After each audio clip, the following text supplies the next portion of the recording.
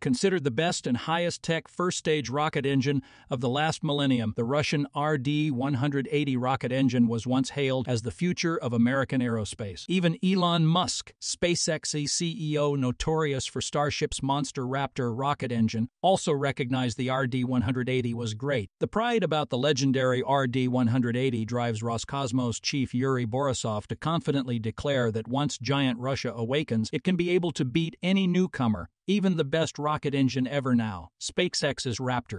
However, Russia's vague strategy for that goal demonstrates that all are just a placebo for the loser in the 21st century space race. Because Russia finally realized SpaceX's Raptor is better than Russia's best engines, find out everything in today's episode of Techmap. 20th century aerospace pioneer lives only in the memories of nostalgic people. Now, the war in Ukraine has been exceptionally challenging for Russia's aerospace community. The sector is struggling under international sanctions. Highly trained specialists are being encouraged to serve as infantry in the Roscosmos space agency's own militia.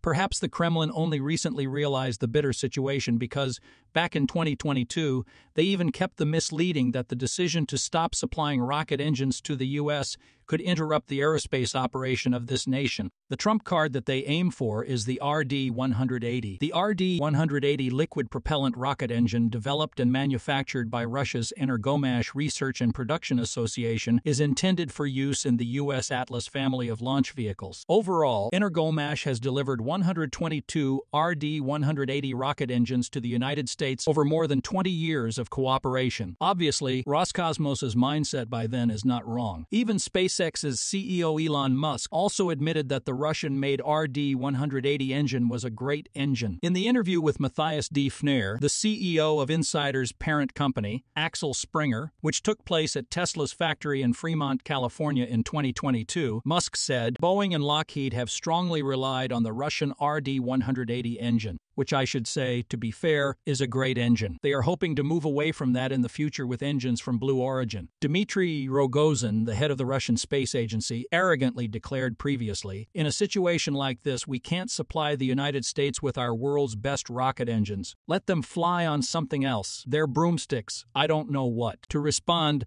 Musk simultaneously indicated that SpaceX would not face any risk or opportunity from halted sales of Russian engines because, at SpaceX, we design and manufacture our own rocket engines, so we did not really own any Russian components at all. He added, "And then what? SpaceX has produced and developed the best rocket engine ever built, the Raptor engine, and more importantly, it is able to scrub the Russians' pride, RD-180 to the side. There is so much evidence that the Raptor is superior to the RD-180 in every aspect. Possibly the greatest technical advantage these new engines have over the RD-180 is that they use methane as fuel rather than kerosene, as the RD-180 does. The Russian design uses an oxygen-rich stage combustion cycle and has a very high chamber pressure. These give it very good specific impulse for a kerosene-fueled engine. But kerosene can gunk up the works of an engine after repeated use. Methane has a higher specific impulse and burns cleaner. It is also much easier in principle to synthesize on Mars,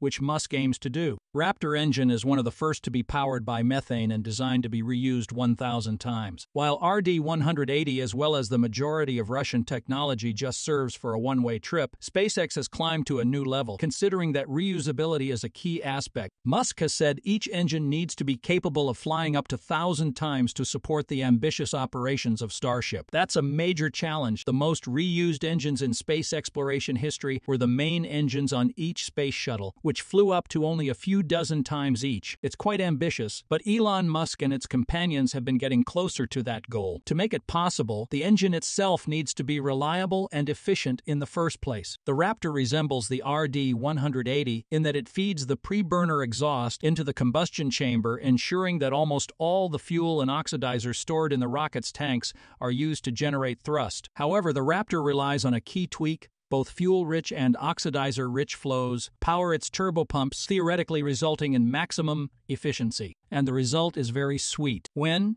in February 2019, a successful test of SpaceX's Raptor engine showed the high pressures reached in the Raptor's thrust chamber up to 269 bar at the third version. Clearly, Raptor had exceeded the record held for several decades by the awesome Russian RD-180. Fast forward to early this year, the Starship team has created the Raptor in its fourth generation with impressive tons of force, 303, and their long-term goal is over 330. If SpaceX intentionally limits its power at 303 tons of force in the real flight, a group of 33 Raptors still generates the horror power with a thrust of 10,000 tons of force. If someone says it's unfair to compare an experimental engine version and a type of engine that is already in operation, okay, let's talk about Raptor 2. This second generation becomes more and more reliable with each Starship test flight. The Raptor 2 currently is at 2,200 kilonewtons, the RD-180 is at 4,150 kilonewtons, and the F1 is still the king out of these at 7,740 kilonewtons. Thrust is great, but what's maybe just as important when designing a rocket is the thrust-to-weight ratio, or how heavy the engine is compared to how much thrust it produces. A higher thrust-to-weight engine ultimately means less dead weight the rocket needs to lug around. The RD-180 is 78-1. The Raptor, however, takes the lead and is better here with an astonishing 201 thrust-to-weight ratio. Unbelievable! Another that makes the modern Raptor engine stay apart from other traditional engines like the ERD-180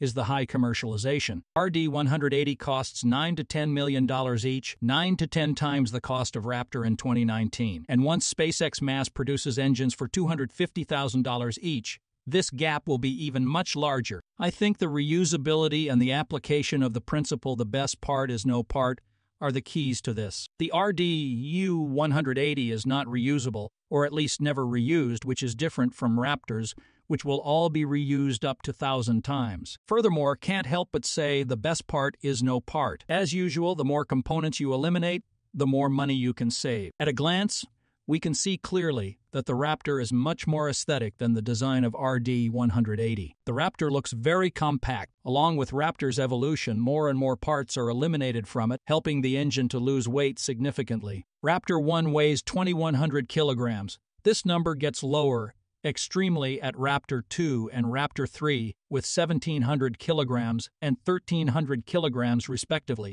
As Elon revealed, the Raptor 4 will certainly be much lighter than the Raptor 3 once the heavy heat shield is ditched. Removing the need for a heat shield will also increase the thrust-to-weight ratio. The Russian engines, on the other hand, inspire less confidence. Insulating foam spills like whipped cream from joints, weld lines, scar-brawny pipes, and some parts seem to be held together by baling wire. It is truly a big elephant with 5,400 kilograms without its associated thrust frame and other mounting hardware. It makes sense because the ERD-180 is a twin-chambered engine, while like all Western engines, Raptor has only a single chamber. Its single chamber gives it a similar thrust class to the individual chambers of RD-180. Practically 2 Raptors could easily fit into the space of one RD-180, giving about the same total thrust. There is a humorous story that in 2001, when the workhorse RD-180 was praised as the future of U.S. rocketry, someone said, "The Russians don't worry about cosmetics or workmanship, they build the thing and test the shit out of it." This engine costs $10 million and produces almost 1 million pounds of thrust. You can't do that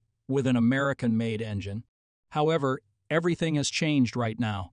SpaceX's Raptor engine has been revolutionizing the way both Russians and Americans thought about a rocket engine, given that it's totally possible to combine various factors like aesthetic, low cost, powerful thrust, and reusability into one design. And that just about wraps it up for today's episode. Thank you, and we look forward to seeing you next time.